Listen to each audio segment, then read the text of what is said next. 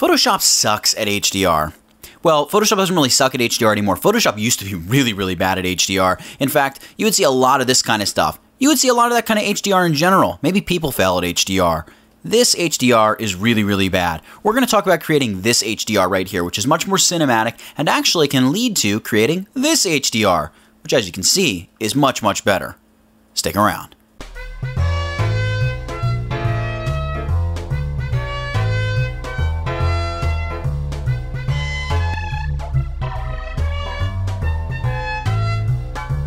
For just a quick 30 seconds or so before we jump into the actual meat of the tutorial, let's talk about HDR and what it can do for you and what it is. HDR stands for high dynamic range. So HDR photos are these photos where you have tons of detail in the shadows and tons of detail in the highlights. They have a very high dynamic range. You guessed it. A lot of HDR imaging that you're going to see, or maybe you have seen, looks something like this. Maybe not quite this extreme, but a lot of haloing and just general ugliness. It gives HDR a really bad name. It's not the correct way to use HDR. Let's get rid of that.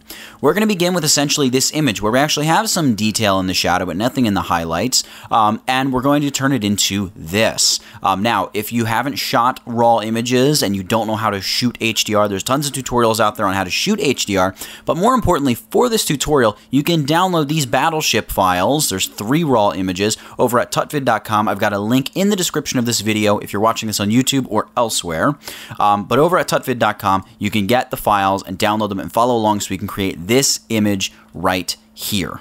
Now, let's go get started over in the bridge. So I'm just going to close these 2 files because I don't really need them open. Let's open up the bridge. And now, as you can see in the bridge, I have these 3 files, Battleship 1, 2, and 3. These are going to be our HDR images. Now, if you're not using Adobe Bridge, don't worry. We're going to actually command or launch this HDR script action thing from Photoshop. We're going to go File, Automate, and Merge to HDR Pro. Now, beware. This may take a little bit of time depending on how fast or slow your computer is, so just be aware of that. We're going to go Browse, and I'm going to choose Battleship 1, 2, 3, and hit OK. Now that I've done that, the files are in here. I'm going to leave this ticked on, attempt to automatically align source images. It's going to take just a little longer to align them, but just in case they're off, I was shooting on a tripod, which is generally a good rule when you're shooting HDR. Hit OK, and Photoshop is going to do its thing. And boom, what's going to pop up is the Merged HDR Pro dialog, as you can see up here. Now, typically, you would have worked in probably 16-bit mode or 8-bit mode in an older version of Photoshop. You would still be generating this 32-bit image, but you'd have something like this, and you can increase radius or strength or detail, and you could get all kinds of disgustingness like that. We don't want that. We want to stick with 32-bit mode. It really gives us kind of this just very low contrast, flat image with a ton of detail. Look at the sky. So much more detail is brought back in the sky. We still have detail in the foreground. And the importance of a 32-bit image, 32-bit basically, without getting into the math of what makes a 32-bit image, it basically means you can brighten the highlight or brighten the shadows and darken the highlights a whole heck of a lot without losing, without your file defragmenting and falling to pieces and getting all noisy and color banding and losing sharpness and things like that.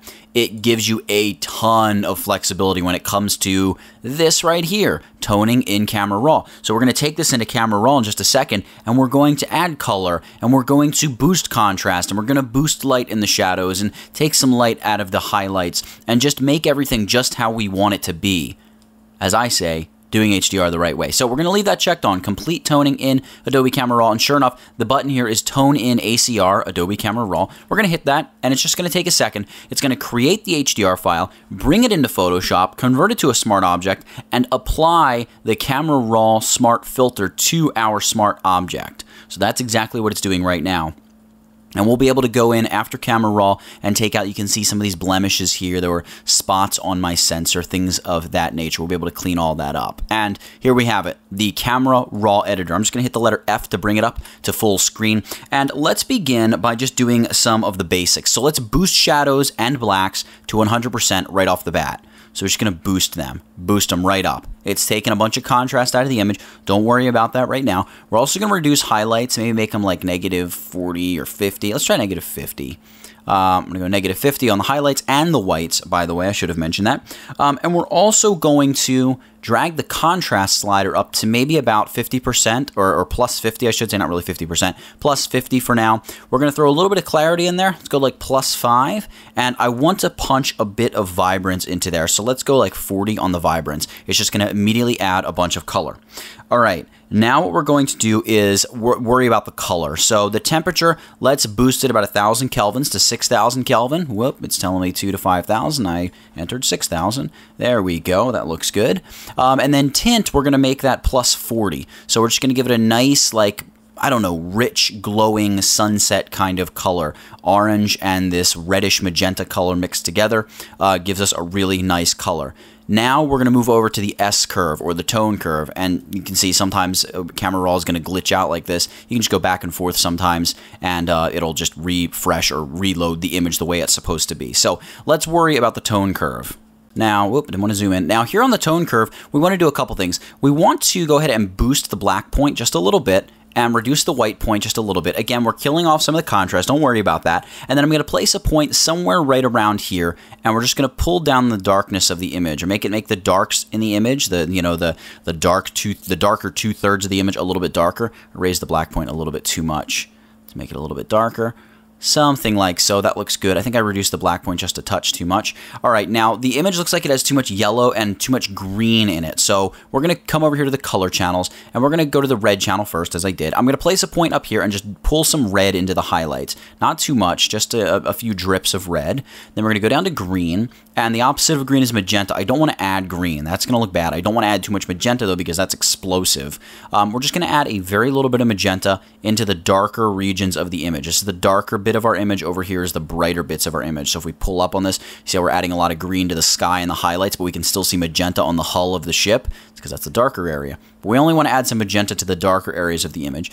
Then we're going to go to the blue channel, and here I want to actually add some blue to the highlights. I feel like it's going to enrich the sunset a little bit, and then I'm going to add some yellow to the shadowy parts of the image, just a little bit. If you pull too much yellow into an image, it really starts to look mucky, and like it takes on like this vomit green kind of color. Really not the greatest looking thing out there. So there we go. We did some stuff with the curves adjustment here in Camera Raw. Now we're going to jump over to split toning, and what I want to do with split toning is add some orange to the highlights, add some of this, rich magenta pink to the shadows. So let's go about, I don't know, 40, 45 on the hue for highlights, and then throw about 10 in saturation into the highlights. And then over here on shadows, we're going to go, I don't know, let's try around 340 or so, and also about 10 in saturation. We can hit the letter, well, the letter P is going to show us a complete before and after. So we're making some good progress. We're adding a lot of great color and richness to the photo. That looks really, really good. Now let's talk about some sharpening and some general tweaking of the image, just to really pull it in and really sight this in the way we want it. Now, if you have a newer version of Camera Raw, Adobe Camera Raw or Lightroom, but we're working in Camera Raw now, you have the dehaze option. We're going to boost dehaze to about plus, I don't know, plus 20 or so. If we go too much higher, it's going to add all this crazy blue to the sky, and just because a really bad clarity adjustment. We're going to go about plus 20 on the dehaze. And we actually do have some vignetting. I'm not going to do post-crop vignetting, though. Post-crop vignetting can be a little funky. Let's go over here to lens correction and try messing around with this vignetting here. There we go. Something like that looks a lot better.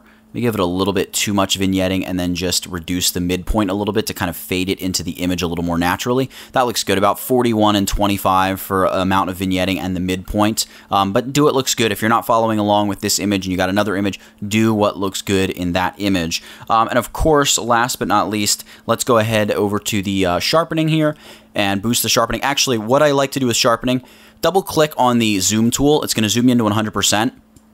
And I'm just looking for like critical details. You can see we are picking up some noise. There is a noise pattern on a lot of the big areas of color. So let's try doing a little luminance noise reduction. Maybe color noise reduction. Nope, we're just going to stick with luminance noise reduction. When you reduce noise, you also reduce detail. So with that in mind, we're going to boost the radius of our sharpening a little bit and also increase the sharpening. Yeah, I mean, something around 115 actually looks really good with a radius of probably between 1 and 1.5.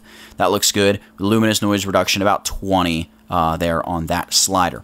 All right, great. This looks pretty cool. Maybe we'll come back here into exposure and just darken it a little bit to Kind of like negative 20, negative 25. Maybe we'll go negative 20, negative 0.20, I should say. And then we're going to hit OK. And now it's just going to, as you see, apply the camera raw filter that we just created and generated, boom, to that HDR image, that 32-bit HDR image. See up there? RGB, but 32-bit. So I can actually shut that filter off, and there's what we entered Photoshop with, turn it on, and here's what we've got. We can also do things like double-click here on these sliders, and, well, it's going to open up the camera raw filter. I really probably shouldn't do that because it's going to take a second.